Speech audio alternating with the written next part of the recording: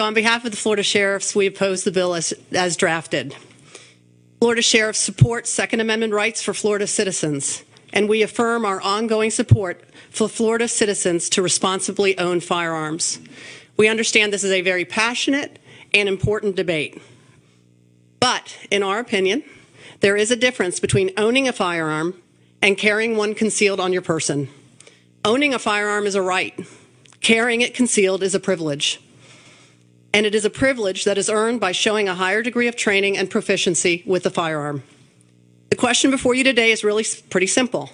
Do the members of this committee want to extend to a huge number of people the privilege of carrying a concealed and loaded weapon at exactly the time when they are least likely to use the weapon in a safe and responsible manner?